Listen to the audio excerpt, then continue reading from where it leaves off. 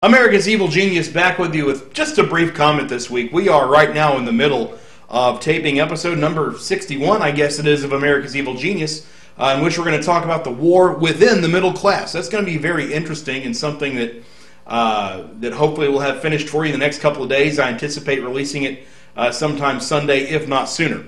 But while we were working on that, as we were talking about it and working on it and so forth, something else occurred on Monday of this week out on the campaign trail that caused a little bit of controversy, at least so far as the American left was concerned. So I wanted to make a couple of comments on it because the left is just going up in arms, just ape spit about this, if you will.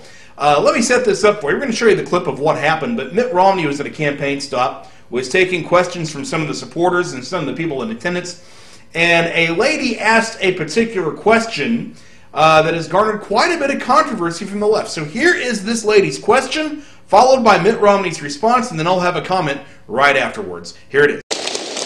The microphone right behind you.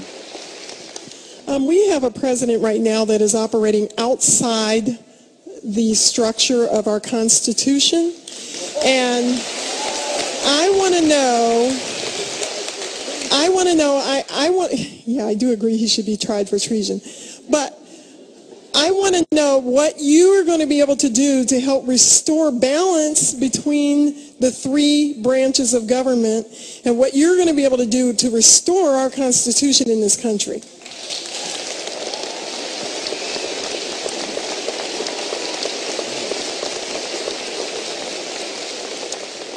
Well, as I'm sure you do, I happen to believe that the Constitution was not just brilliant, but probably inspired. I believe the same thing about the Declaration of Independence. And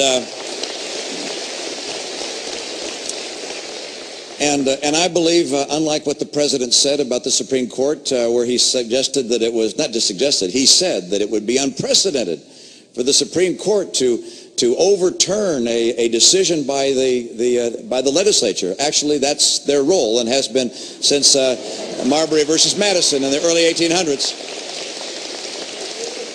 And so I will respect the different branches of government if I'm fortunate enough to become president.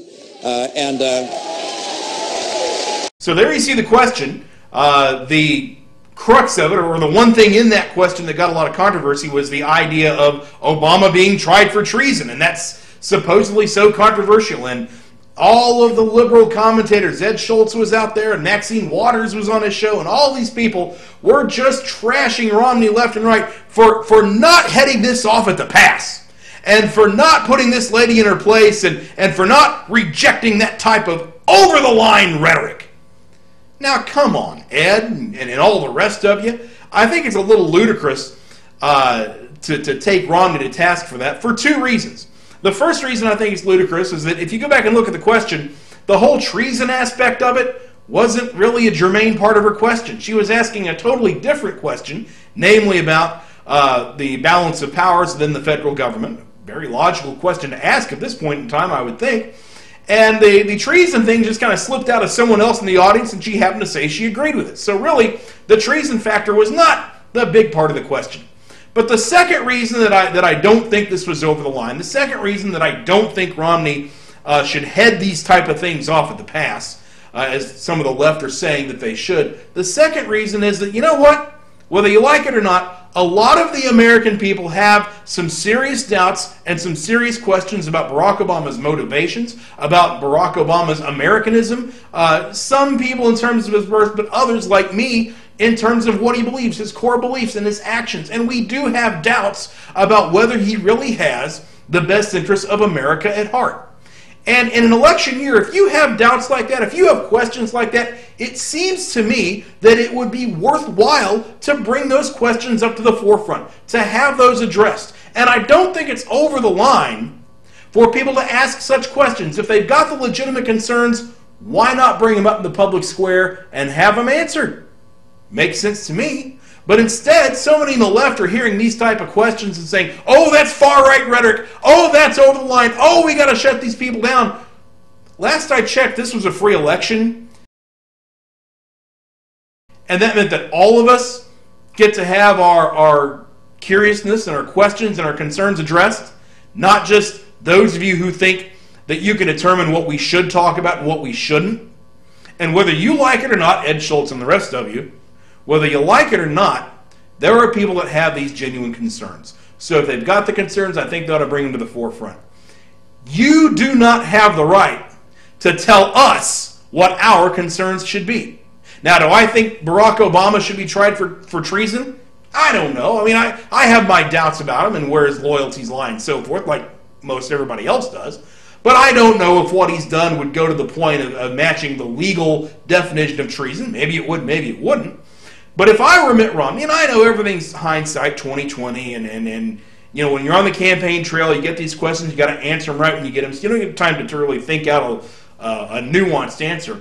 But if I were the candidate, I would have hoped that I would have responded to her in some way like this, that I would have said something to the effect of, you know, I can understand why people have doubts about some of the motivations of Barack Obama and some of the events that have happened during his term and some of the things that Obama's done and some of the things he's advocated. And while I understand that, I think that going to some sort of a trial and going to some sort of charges of treason would actually be somewhat of a waste of time and money. Not that those concerns are invalid, but instead that in November of this year, we all have an opportunity to put Barack Obama on trial. We all have an opportunity to judge his guilt or innocence in terms of the American people. So why bother with a trial? Why bother with bringing him up on charges when the American people in November of this year can play the role of judge and jury themselves? I think that would have been the way to answer the question. You don't go out and automatically side with those who would use that kind of language, but you're not dismissing them either. And I don't think those people should be dismissed. I think their concerns are as valid as everybody else's in this race. And people are saying, oh, you're going to let the crazies get a hold of the Republican Party. Well, you know something? I'm starting to think the crazies, as you call them, although I don't think that lady sounded crazy at all. The extremists, the crazies.